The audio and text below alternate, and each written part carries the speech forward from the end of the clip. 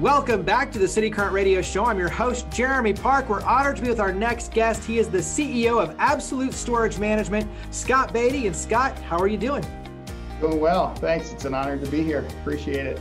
So we get to dive into the world of storage, and I definitely want to have you share a lot of tips. And you yourself are very philanthropic, your company very philanthropic. So we're going to talk about that as well, community engagement. But give us a little bit of a history lesson. Formed in 2002. Go ahead and give us some history for Absolute Storage Management.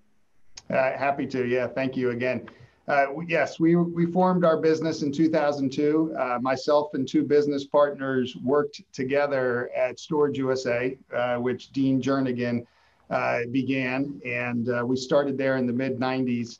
And as Dean was going through a couple different transactions and eventually forming or consolidating with Extra Space, my two partners and I looked at each other and said, I think we can do a little bit of this on our own. So that was 2002. We had one owner, one client that gave us a shot to manage their self-storage property. It turned out to be in Montgomery, Alabama.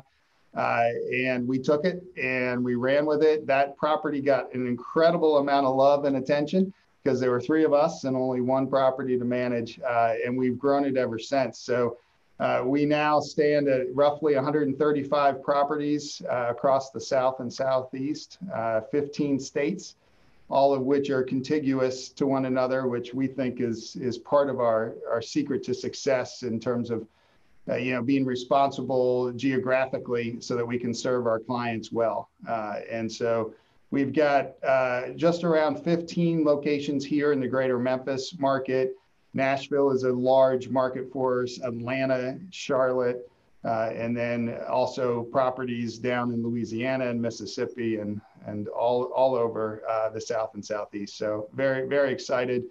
We are roughly 275 team members strong. Our corporate offices are here in Cordova with 17 team members. Our Cordova office comprises of mainly accounting and marketing efforts. And then the bulk of our team members are in the field.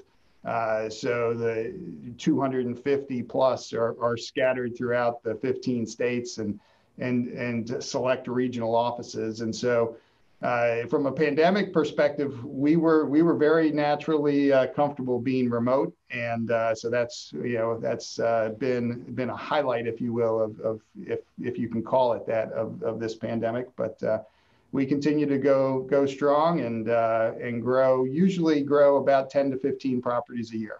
Wow. Dive in a little bit deeper onto the operational side, because you mentioned management. And so talk about kind of how you do what you do. Yeah, we manage the day-to-day business. So most of our clients are in real estate in one form or fashion. Most of them are either in office or retail or multifamily, single family. They get turned on to self-storage. They see it as a nice investment opportunity, but they aren't prepared to manage the day-to-day components to it. So that's where we come in. So we'll take over management of their property. We do everything on site, from staffing the facility. The team members that are at the locations are ours. We do all the back office accounting work, all the rental, all the marketing, website work is all done by us in-house, call centers, and other support functions as well. So our clients, naturally get financials from us on a monthly basis. They get other correspondences from us. And if things are going well, which knock on wood they have been, they'll get distribution checks and they go on their merry way. And we continue to operate. So it's worked out beautifully. Over the years, we've been able to acquire properties of our own. So of the 135, we have ownership in roughly 25 locations. And hope to continue to grow that because that is a wonderful part of the business. But primarily, we remain a third-party management company. The industry is large. There are roughly 50,000 self-storage properties throughout the country, and about 25% of them are owned or managed by the large public REITs. So the large public real estate investment trusts, such as Public Storage and Extra Space and U-Haul. So that still leaves roughly 75% of the market that is either self-managing or using firms like us. So we are, at the moment, we're the 9th largest self-storage operator in the country. The public companies occupy the first 6, 7 spots in that list, and then we are the 2nd or 3rd largest private operator. Wow, that's awesome. And I love the fact based right here in the Memphis area, which is an awesome storyline. How has the industry changed, or how is it changing as you look forward? So what's been one of the big trends or changes over the years, or where we're headed within this industry? Great question. Yeah, thankfully, the product itself is still in very high demand.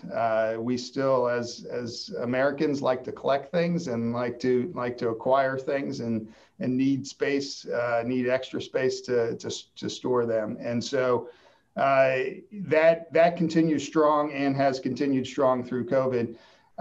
As a lot of industries, I would say now, the pandemic has really fast forwarded technology for us. So we were very fortunate. We had already put in place contact-free renting, so fully online renting capacity prior to COVID. But once COVID really kicked in last March, the number of online rentals for us it just grew astronomically. So prior to COVID, we would do 5 to 10% of our rentals online. During COVID, we did 40% of our rentals online. And so it was an extreme fast forward for us. And a lot of that is, or a lot of what held us back prior to that was just the customer, and the customer being in their habits and feeling like I needed to go to the facility to secure my unit. I needed to be educated on the product. As you know, when all this began to happen, some of those barriers kind of broke away, and folks said, I've got to figure out how to acquire this service in another form or fashion. So the online rental really took off. And we're seeing that continue, thankfully. And I think that's going to continue to be a trend. So we'll be able to serve our customers in a different way that won't be as physical, but it'll mean that we can re-implement our on-site team members, because we're not really looking to reduce staff. We take a great deal of pride in employing a lot of folks. And so we'll be able to use them in different ways to service the customer more than just the average rental. It'll be more of a service to the customer instead of just an administrative focus. Yeah. What on your end, when you look at some of the tips and things, because you put a lot of resources out, especially online, give us maybe 1 or 2 tips for the customer side in terms of using self-storage and just being more efficient and maybe packing things in Tetris style. Like what are some of your favorite tips to put out there? And you'd be surprised how much you can put into a space, I think, is kind of one of the takeaways. We'll often see somebody rent a space, I would say 30 or 40% bigger than they really need. And it's because they don't recognize that they can truly stack things. So take advantage of that space. A 10 by 15 with a 10-foot ceiling is actually quite a bit of space. You just have to be willing to use it appropriately. What we always recommend is try not to put boxes directly on the concrete, because there are moisture issues from time to time. So be conscious of how you're placing things in there. Give serious thought to whether you need climate control or not. It is a great product, and if you're planning to stay for 12, 18, 24 months through a couple of cycles of seasons, in the Memphis heat with the humidity, climate control could be a good option for you. And look for the providers that truly do provide that customer service. When there's only a few things that we're looking for as consumers for storage, and one of them is safety. And so look for the providers that give you that sense of security, that have the cameras and the other features of the property. When we put our things in storage, our expectation is that they're going to be in the same condition when we come back for them months and years later. So be aware of the quality of the facility that you're storing with. Yeah, absolutely. Great tips. Let's talk about philanthropy, community engagement. You yourself heavily involved in the University of Memphis MILE program, and we have an opportunity on our end to partner with them every year and have a long-standing relationship with them and do so much good here in the community in terms of pairing business students together with mentors, and they go through as mentor protege pairs and learn a tremendous amount and grow and develop. But talk about community engagement on your end, because that's just one of many organizations you support. So talk about philanthropy overall, and then we'll dive in a little bit deeper. Yeah, I appreciate the opportunity. It's just something that's near and dear to my heart, as it is, a lot of Memphians. It's as a transplant to this city, I moved here back in 2002. I was just amazed at the generosity and the love that exists in this community. We don't give ourselves enough credit for that, and the outside world doesn't see that often. And so it's just very natural for me. And so therefore, it's a message, it's a culture that I've tried to build here in the company. So yeah, the MILE program is near and dear to our heart. I personally have been participating for 8 years. We've ultimately been a member for 10 years.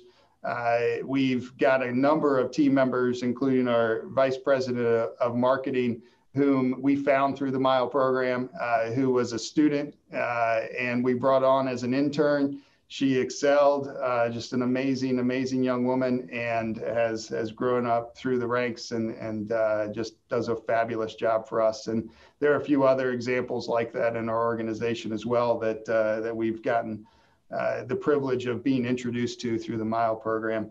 I think it's just, I'm attracted to it because it's such a unique avenue for students and professionals and leaders to really connect in a very genuine way and establish relationships.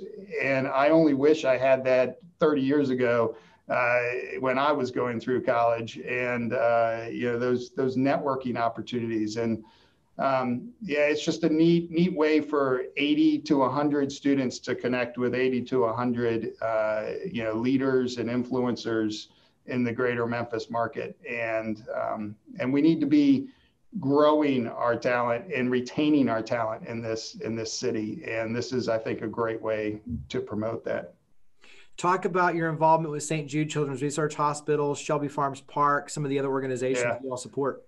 I appreciate that too. Yeah, we've done a lot over the years, particularly with St. Jude. Again, near and dear to my heart. We are touched as a family, mostly indirectly via St. Jude, but also through different friends and things directly.